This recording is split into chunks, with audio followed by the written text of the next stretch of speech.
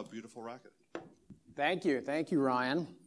Thank you all RacketCon people. I want to also thank, before I get started, all the nice people who, I am the author, well, I'm Matthew Butterick, as Ryan said. I'm also the author of the Pollen package on the Racket package server that I use to do a lot of crazy things for Racket, including the RacketCon website.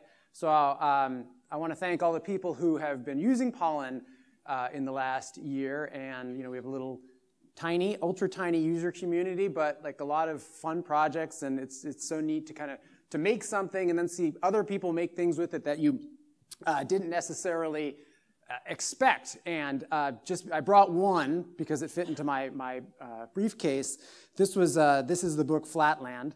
It's not actually about Racket's first family. It's a novel, a romance of many dimensions. But a gentleman named Joel Duick up in, sorry if I get this wrong, Joel, I think you're up in Minnesota, used Pollen to make this. He made a web version, and he made a PDF version, and then he used the PDF version, sent it to CreateSpace to make paperbacks. And he did this all from one set of Pollen sources, Pollen being this DSL that I created to do digital books. And what's fun about this for me is it's such a great idea to have, kind of what I was hoping for is to have one set of source files that you can do web and PDF with. I haven't actually done it yet, so thank you, Joel, for showing. I'm going to pass that around if you'd like to look at something done. So that's all, again, that's all Racket generated product.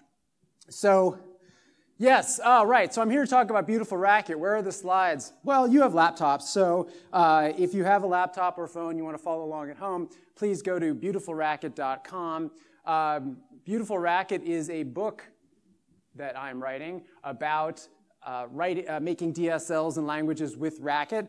What is at beautifulracket.com right now is a sort of initial excerpt that shows all the major sections, and you can start looking at it while I tell you a few more things about what I've been up to. Because I actually was speaking with my man Oliver Flatt last night at the bar, as I often like, where I speak to a lot of young people, and he was saying, hey, I heard that you have pretty much spent the whole past year programming Racket. And I said, yes, that's true. I decided after last year's RacketCon, I've just had such a great time with Racket and learned so many things and gotten to, been so productive. What would happen if I just set everything on my schedule aside and did nothing but Racket? And Beautiful Racket is probably the major project that I've been working on. And he was very curious, and he said, so you haven't been going to a job? No. You haven't been going to school? You don't have students? And I said, no, I just do Racket. And he's like, how do you pay for this? And I said, this is a fellow after my own heart. And I said, well, that's the great thing, Oliver. I'm paying for it with Racket. Now he's very interested, right? As he should be. I said, yeah, I'm a totally pro Racket programmer, because the first thing I made with Racket, I made Pollen in order that I can make practical typography, which you've all heard about, which is this website that offers hints about typography. It offers hints about slide presentations. I don't know if anybody here ever has to do a slide presentation. You might, I don't know, go onto this great website with some tips for your typography. And there's fonts for sale, and people buy the fonts, and they send me money. So it's just, every day the internet sends me money, and all I'm doing is working on Racket. So it's a great setup. Racket project number one is like, spurting all this money that then allows me to work on Racket project number two. So if you can make it work for yourself, I'm living the dream. So why Beautiful Racket? Well, this RacketCon is actually really exciting to see, because it's nice to see so many talks about making DSLs with Racket. I feel like this is the highest concentration yet. Because that's really, for me, I came to Racket wanting to write a DSL. For whatever reason, I had the genetic mutation already that made me think, and I'd actually prototyped my DSL in Python. That was a garbage way to do it. But the fact that I was out there trying to make a DSL, so, in the old adage, when the student is ready, the teacher appears, I was ready for Racket. And so when I discovered it, I'm like, yes, these people have figured out everything that I'm trying to do just much better. So I'm trying to take what I learned on Pollen and that experience and put it into this book form. And the book really has two purposes when I'm speaking now of Beautiful Racket. On the one hand, it's meant to be a tutorial of both Racket as a language and as a way of making languages. And to that regard, if you're on the website, you can see that there's going to be a set of tutorials that kind of go from simpler to more complex, introducing the key language-making features. And then there's also kind of a set of what I call explainers that are short overviews of certain key topics in the Racket language. And again, they're just, for me, because I still remember what it was like to be a total Racket newbie. I mean, I have all the questions that I wrote down and struggled with. So it's almost like the book that future me wants to go back and give to. If I had like continuations in real life, we could go do that. But and it's almost, and a lot of it, the book links back into the documentation. Our documentation is wonderful, but it's almost just to kind of give more of an on-ramp for people who are new to the whole concept. Because a question that I asked myself as I'm starting this out is, what is a DSL? I mean, Matthias in his manifesto has kind of given us a technical answer, but I really appreciated what Amina had to say this morning, because I thought I was going to be the only one to say it, and now the keynote speaker agrees with me, so that's so much better. But what she was talking about, that a DSL is a way of taking domain-specific knowledge and packaging it inside a programming language. And I think that really encapsulates something important, which is that a DSL has two ingredients. One is the programming, but whatever, we got a lot of programming already. The other is this domain-specific knowledge, which is really actually special and hard to come by. And the idea that there are, and she was giving a lot of examples, all these people out in the world who have domain-specific knowledge that, and of course, what they do touches computers and languages, and the idea that they could take that knowledge and put it into DSLs is really interesting. And the thing I think is especially interesting is that these people with the DSK, I'll call it, right, the domain-specific knowledge, they're not necessarily the professional programmers that you're going to find on the streets of San Francisco bragging about, the stock options they got in the new iOS app that, God knows what it does. But, the point is that that's a different kind of programmer, right? Those are the brogrammers. They're about snapping necks and cashing checks. They're about whatever's trendy. Domain-specific knowledge, they don't have any domain-specific knowledge. They don't know anything. I mean, they know about programming, but it's like that's not what we mean. I mean, we're talking about being able to bring knowledge from another area and bring it into the DSL, which is such a powerful thing. And it's part of what has made Pollen successful. Hey, I am not on your level as a programmer. I am not. But I have a lot of domain-specific knowledge about typography and design and how writers and people who publish things want to work with their material.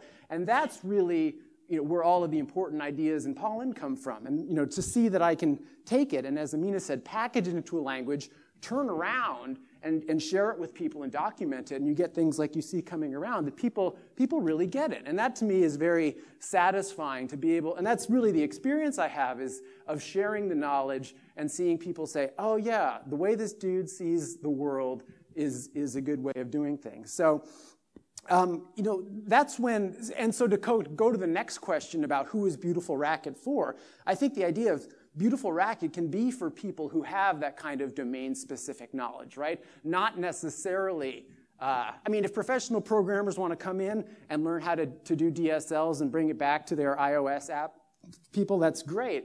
But, I really want to see, I would love to see more lawyers and scientists and accountants and, psychiatrists, whoever, who are dealing with this domain-specific knowledge come into Beautiful Racket. And I'm gesturing as if I brought my laptop, but that's your laptop that you're looking at. Come to Beautiful Racket and start saying, oh yeah, I see how to do this and why. And again, a big part of the book is going to be making the case for DSLs. Now that said, because I've been spending a lot of time looking at the DSL, apparatus, Racket has a lot of good features, wonderful features really, but then there are like some little gaps along the way where if you're a newbie, you can kind of get your shoelace trapped.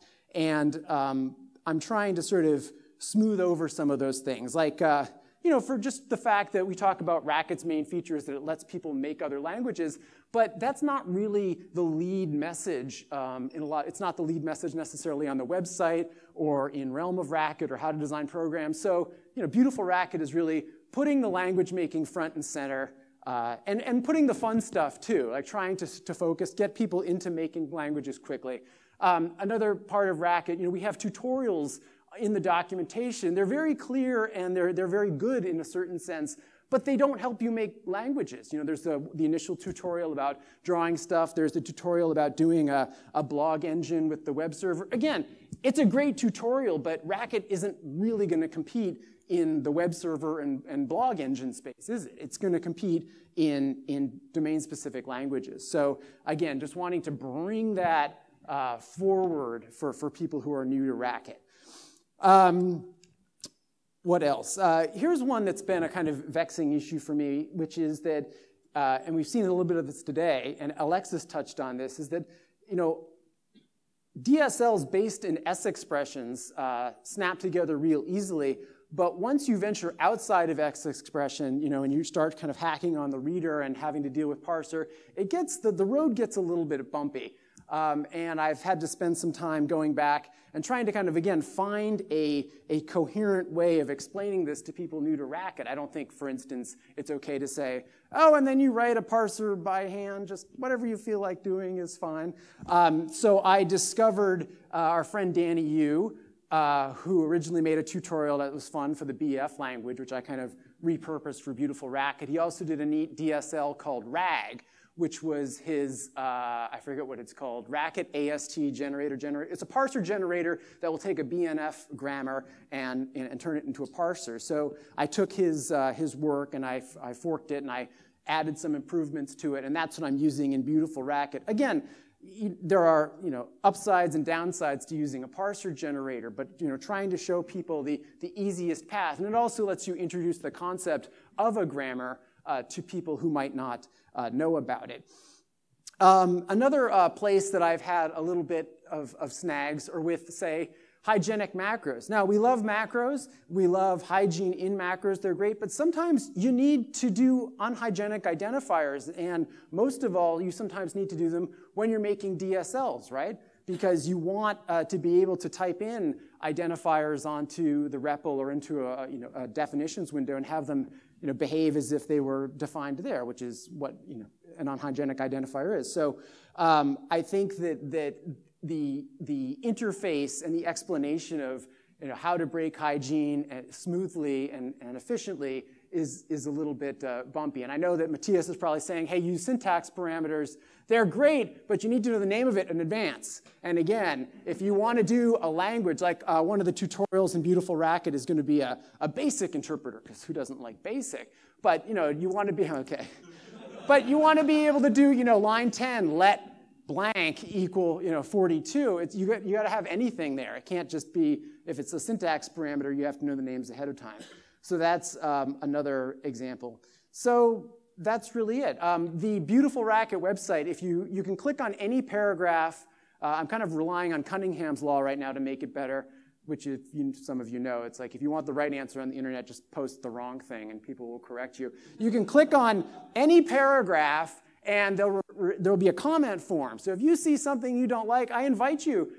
You don't even have to put your email in. You can just be like, yeah, nasty gram, yeah. I'm Matthew Flaz is going to be typing it right now. I don't know who you are. I may have the Racket stock, but I'm saying there's plenty of things that can be improved. I mean, obviously, I'm trying to find a balance here. There's certain aspects of Racket that I'm trying to, stash some of the dirty details for later. Because again, the documentation is wonderful. So I'm, and that is a challenge too, to kind of figure out how much to conceal at any point and how much to show. But this is where we are after, however we want to say, 8 or 9 months. I think there's another 3 or 4 months. There's more sections to come. There might even be a couple special guests making an appearance. But again, I thank everyone for this wonderful community. And really, this project is a tribute to everything that you have taught me. And this is it's a way that I can, in a way, give back. And I hope to kind of bring more people into the fold so that we keep hearing about all the great DSLs. So thank you.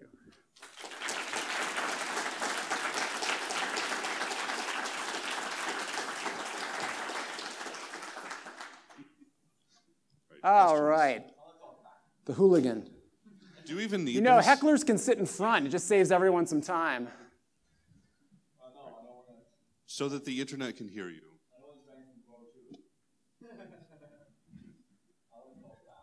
Because I think you're wrong about one small point. Maybe a big point. Fill out the form. Unfortunately, I would have to fill out all the forms. So it's pervasive. And this is the following. I think domain experts want to achieve something with their knowledge. They just don't want to write down the knowledge and then it's there and it's inactive, passive stuff on the web. They want to hook up to web services, right? And they want to distribute, maybe use domain knowledge to have a remote hospital going. There's a doctor somewhere who puts down his domain knowledge, but it's really for people somewhere else on a different planet or at least on a different continent. So you really need a real programming language underneath that can do all the things that Racket can do. And Racket is not, maybe, I'm just going to say, it is as good as any other language in this. And if it's not as good, you guys failed to contribute enough libraries. So it's your fault, and it's okay, Matthew did great, right?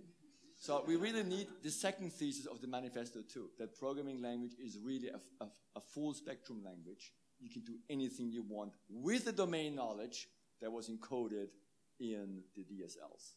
Where do we disagree? You said these domain experts don't want web services.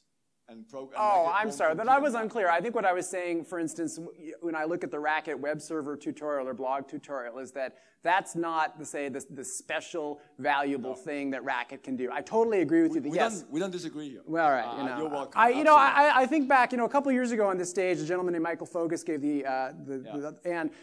Michael Fogus, a wonderful guy, a friend of Racket, but I completely disagreed with him when he was saying that maybe Racket could ride on the coattails of JavaScript or become like a language on the server, back end. It's like, no, Racket should be, I think Racket should be Racket, front and center, harnessing human knowledge, expert knowledge. That's where it ought to be. It's not Cinderella cleaning out the fireplace. It's, right in front of your face. So now I'm going to end with a challenge. All right.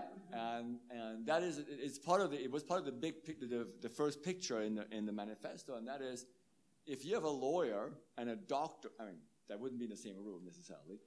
A lawyer and a doctor encode the domain knowledge. They need to interact eventually.